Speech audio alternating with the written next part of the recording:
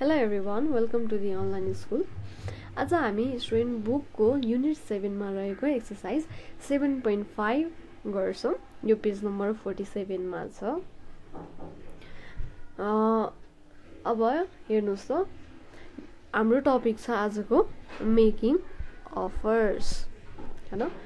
Look at the picture below. What offers do you think the people are making? Picture हेरेर चाहिँ के offer दिइराछ त मान्छेहरुले हामीले त्यही थाहा पाउनु पर्ने छ। जस्तै shall I ... for you, अर्को will you like ... अनि अर्को छ will you like to, त्यस्तै गरेर will you like me to, would you like, अनि अर्को छ I would ... if you like. अब practice मा भन्छ you have a guest for the weekend. You want to be a good host, so instead of waiting for him to ask for things, you guess what he wants and make offer.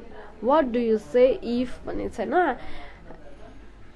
weekend मा चाहिँ हाम्रो पाहुना आउन लागेछ, त्यही भएर हामी चाहिँ एकदम राम्रो होस्ट बन्न चाहन्छौं। त्यही भएर उसले चाहिँ के कुरा माग्नु भन्दा अगाडि नै हामी उसले के चाहन्छ भन्ने कुराको अफर गर्न चाहन्छौं है।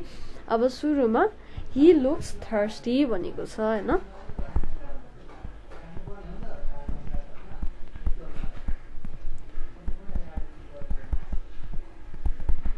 he looked thirsty भनेको छ। अब हामीले अफर गर्नु पर्ने छ।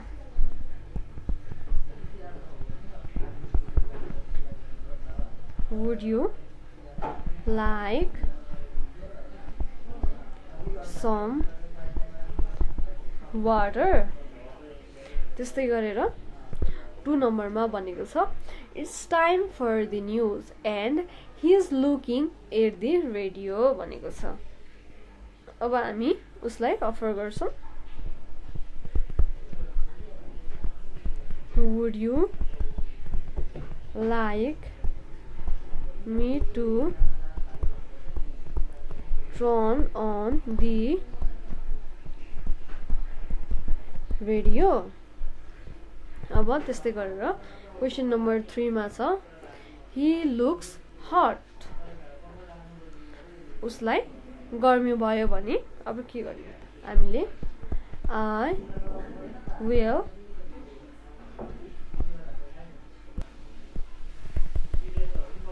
switch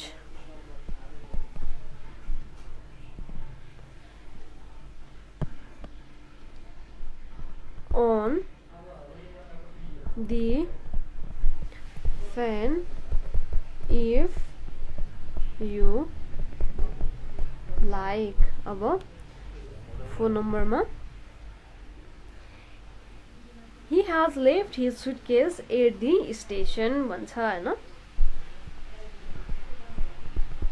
Would you like me to bring your suitcase from the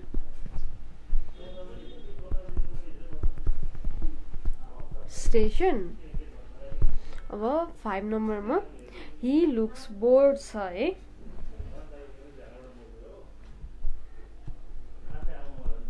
Would you like me to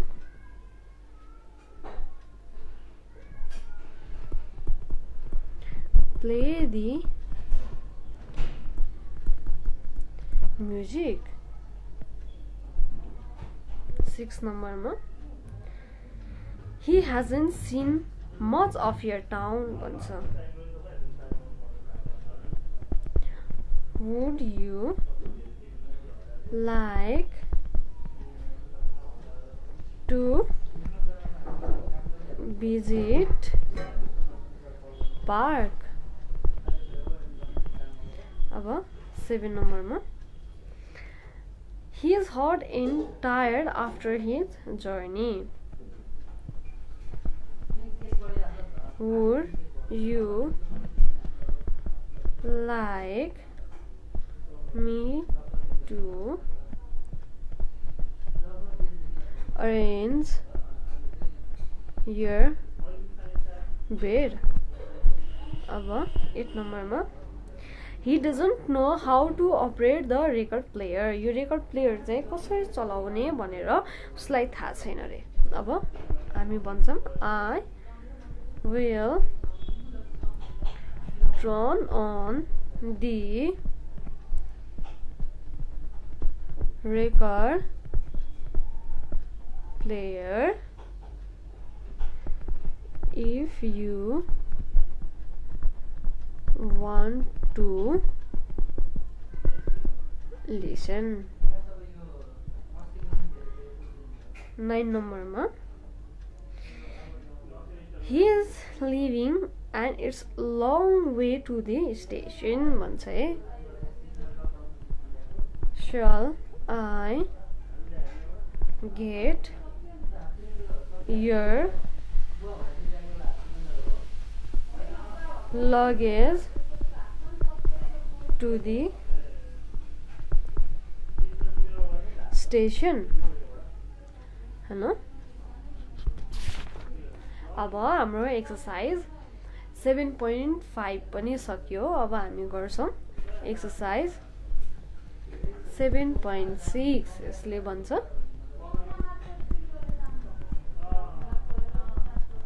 reporting offers. You will hear a conversation between Henry and Tony. Listen to the tape and answer the question. अब page number 183 मा पल्टाउनुस् त. यहाँनेरि हामीसँग exercise 7.6 को listening portion छ है. Topic reporting offers छ. Conversation छ हेरी र टोनी बीचमा. हेनरीले भन्छ सिगरेट, टोनीले भन्छ thanks Henry, do you have light? हेनरीले sorry here. टोनीले thanks lovely day, PT I'm on duty. हैन. अनि हरीले भन्छ I'll stand in for you if you like. I have nothing else to do. टोनीले oh no, I could not possibly. हेनरीले भन्छ फेरि go on, go off and have a good time. Here you can have the mini if you like. टोनीले फेरि भन्छ but are you sure Henry? हेनरीले भन्छ of course I am. Take Jill up the mountain or something. टोनीले भन्छ फेरि that's ever so good of you Henry. Oh you won't tell me anyone, will you? I mean I'm on duty. Henry not a word. Bye Tony, enjoy yourself. Henryले thanks Henry, I won't forget this. Henryले फेरि reply गर्छ damn right you won't, you are poor fool. हेर्नुस् त यसलाई चाहिँ अब हामी नेपालीमा के भनेको भनेर बुझ्छौं. हेनरीले सुरुमा सोध्यो सिगरेट हैन. अनि टोनीले भन्छ ओ thanks here, do you have a light भनेर टोनीले सोध्छ तिमीसँग सलाई छ भनेर सोध्छ है. हेनरीले सरी हियर, यहाँ छ नि भनेर दिन्छ है. टोनीले भन्छ thanks lovely day, PT I am on duty. कस्तो राम्रो दिन छ है, तर अफसोसको कुरा म चाहिँ ड्युटीमा छु भन्छ हैन. Henry I'll stand in for you if you like. I have got nothing else to do. यदि तिमी चाहन्छौ भने चाहिँ म तिम्रो सट्टा यहाँ बसिदिन्छु नि त भन्छ हैन. अनि टोनीले फेरि भन्छ oh no I could not possible. हैन त्यस्तो नगरौँ भनेर भन्छ हैन. अनि हेनरीले भन्छ go on, go of and have a good time dear. Here you can have the mini if you like. हैन त्यस्तो सङ्कोच मान्नु पर्दैन. तिमी जाऊ, तिमी गएर आनन्दले छुट्टी मनाऊ. तिमी आफ्नो टाइममा आनन्दले बस. यदि तिमी मेरो मिनी कार लिन चाहन्छौ भने तिमी लिन सक्छौ भन्छ है. अनि त्यस्तै गरेर टोनीले भन्छ but are you sure Henry? तर के तिमी पक्का छौ त हेनरी भनेर सोधे हैन. अनि हेनरीले भन्छ of course I am. Take जिल of the mountains or something. ढुक्क हो म एकदम स्योर छु तिमी जिललाई लिएर माउन्टेनतिर जाऊ अथवा कतैतिर घुम्न जाऊ भन्छ हैन टोनीले That's ever so good of you, Henry. Oh, you won't tell anyone, will you? I mean, I'm on duty. यो त तिमीले मलाई एकदम ठुलो गुण लगायो मैले तिम्रो यो गुण चाहिँ कहिले बिर्सिन सक्दिन तर तिमीले यो कुरा कसैलाई बताउँदैनौ नि खासमा चाहिँ म आफ्नै ड्युटीमा छु नि फेरि भन्छ हैन अनि हेनरीले भन्छ not a word. Bye Tony, enjoy yourself.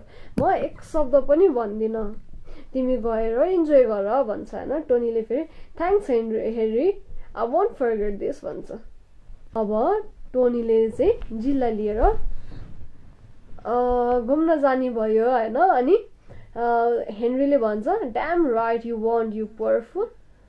तिमी एकदम सही छौ म कसैलाई पनि भन्दिन अनि तिमी गएर एकदम इन्जोय गर भन्छ है अब हामी अगाडि दिएको क्वेशनहरु सल्भ गर्छौं हेर्नुस् न फेरि तपाई पल्टाउनुस् पेज नम्बर 48 मा You will hear a conversation between Henry and Tony. Listen to the tape and answer the question.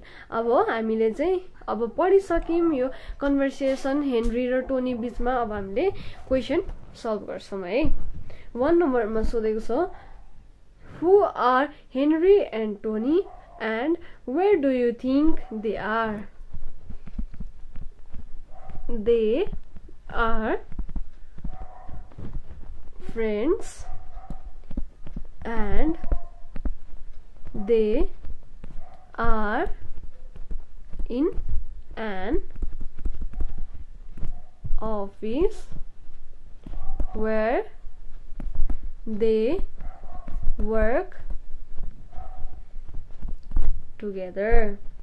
अब 2 नम्बरमा Why isn't Tony happy भनेको छ टोनी चाहिँ किन खुसी छैन त He isn't happy because it's lovely day and he is on duty. अब question number 3 मा How does Henry help? हेनरीले चाहिँ अब टोनीलाई कसरी सहयोग गर्छ त He helps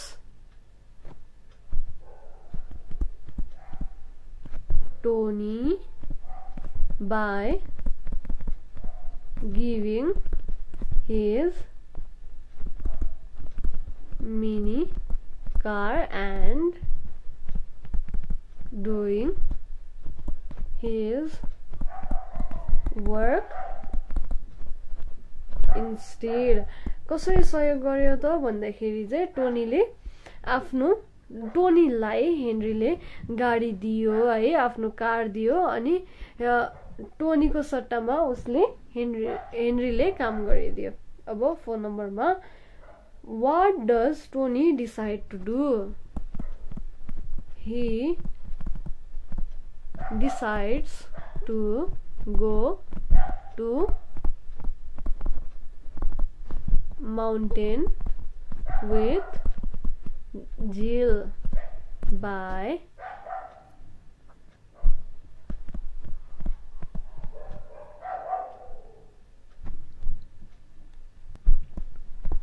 Henry's car. Above 5 नम्बरमा छ What does Henry promise to do and why?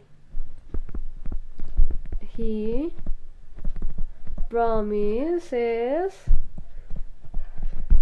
not to tell others about Tony because Tony will get problem if he says to anybody. Question number 6 मा What do you think Henry really intends to do? Henry really intends to make Tony and Jill relaxed. 7 number ma, during the conversation, Henry makes 3 offers. Report them using the expression below. Number A,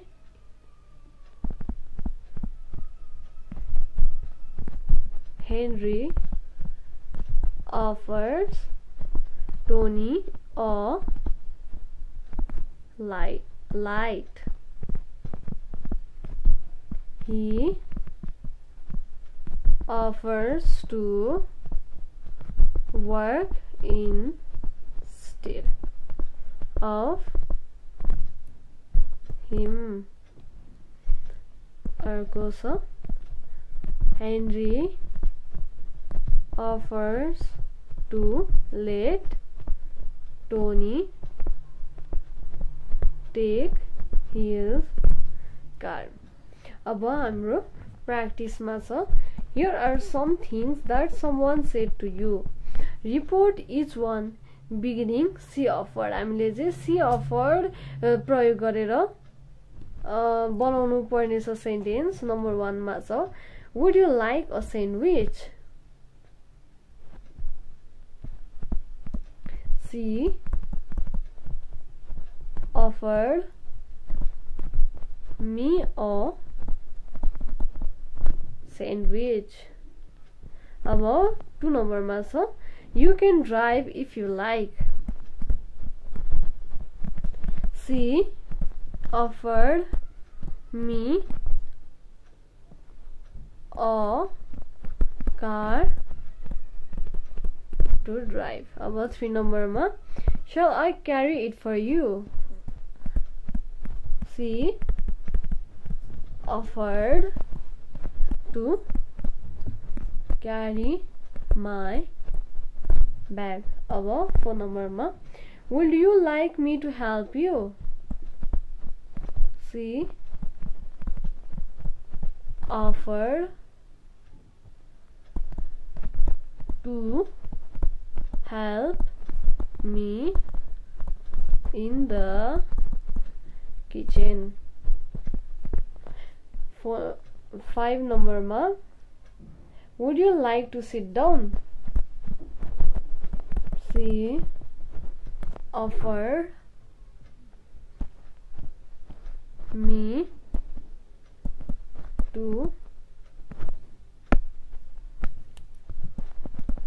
a seat.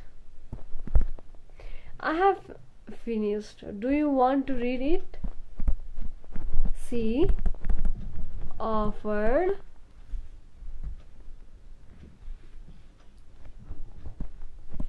me a newspaper to read. 7 number ma cha Would you like the day of tomorrow? के तिमी भोलि बिदामा बस्न चाहन्छौ भनेर सोधेको है. She offered me the day of tomorrow. 8 number ma I will deliver it if you like. She offered to deliver it for me. अब 9 number मा छ Would you like to work for us? She offered me a work. त्यसै last number मा छ I have got lots of money if you are short. भनेको मसँग चाहिँ टन्न पैसा छ यदि तिमीलाई खाँचो छ भने. She offered to lend me money. अब हाम्रो राइटिङमा छ decide exactly what happened after Tony left the office. Imagine you are either Henry or Tony. Tell a friend what happened during the conversation and afterwards.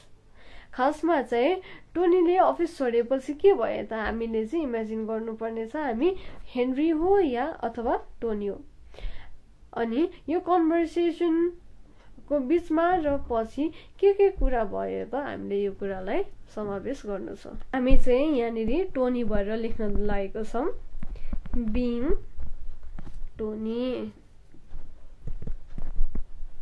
I was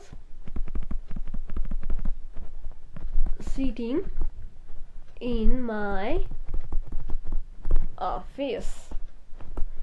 I was feeling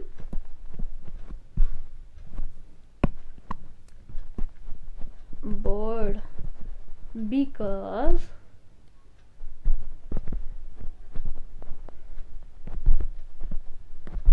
the day was lovely, so I wanted to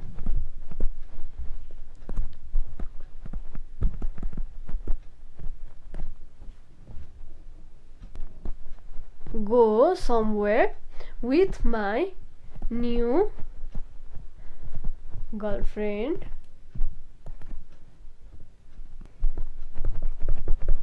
At the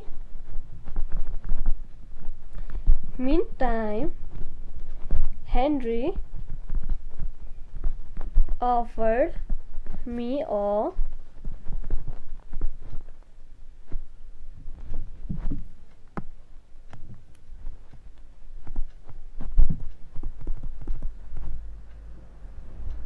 cigarette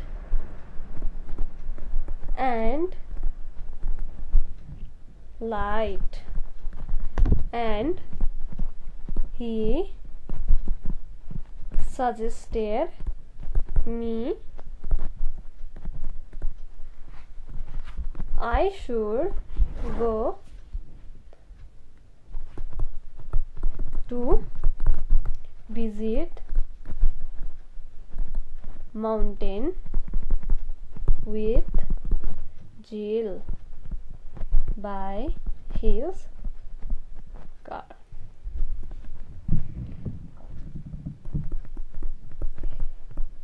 Not only that, Henry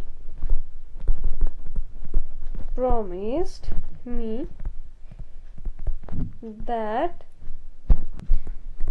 he won't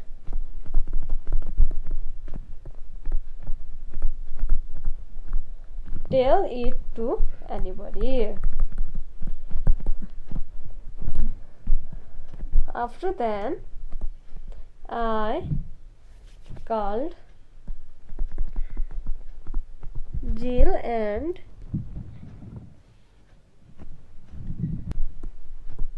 we went towards mountain. We enjoyed a lot and we returned home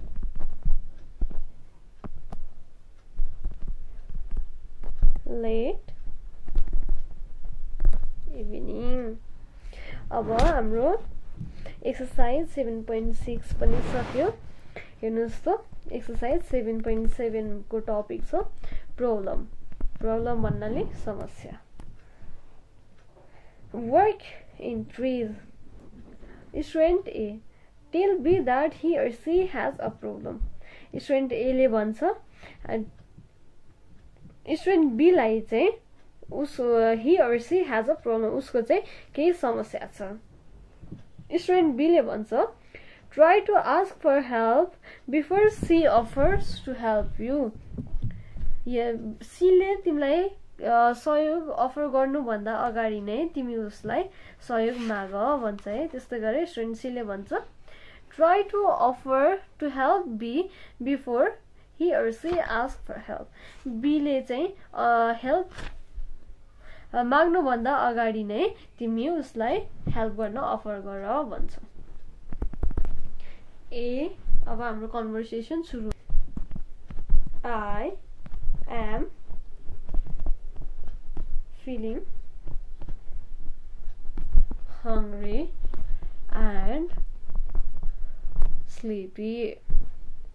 B ले भन्छ will you have some breakfast?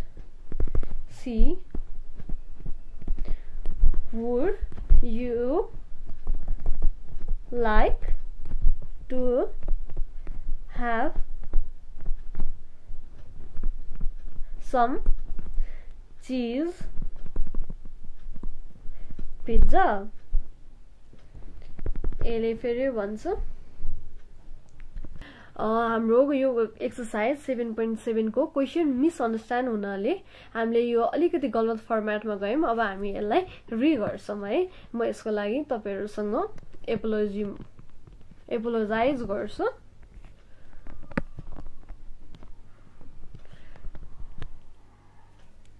हामी exercise 7.7 अब start गर्छौं है।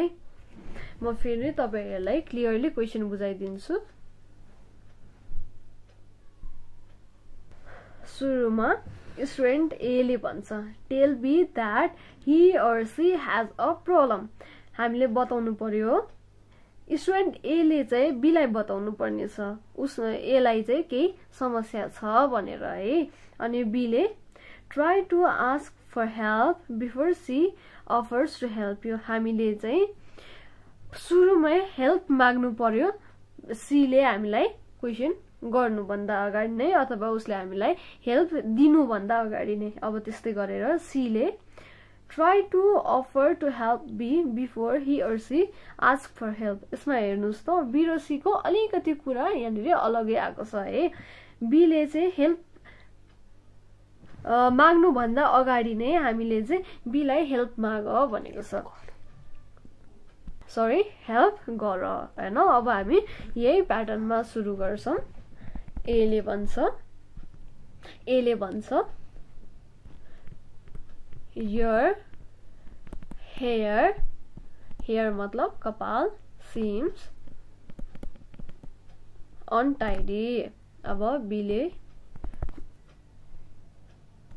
ले चाहिँ यहाँनिर C लाई हेल्प माग्दैछ है। could you get me a comb? comb मतलब कपाल comb please. सरी काइयो। अब फेरि सी ले भन्छ would you like a serum? अब फेरि ए ले भन्छ your nail seems long and dirty. Be ले भन्छ could you please get me nail cutter? okay. अब सी मा I will offer you a nail cutter and nail polish if you like. अब हाम्रो एक्सरसाइज 7.7 पनि सकिसक्यो। अब हामी एक्सरसाइज 7.8 अर्को भिडियोमा गर्छौं। त्यतिन्जेलसम्मको लागि पढ्दै गर्नु होला, प्र्याक्टिस गर्नु होला। Thank you.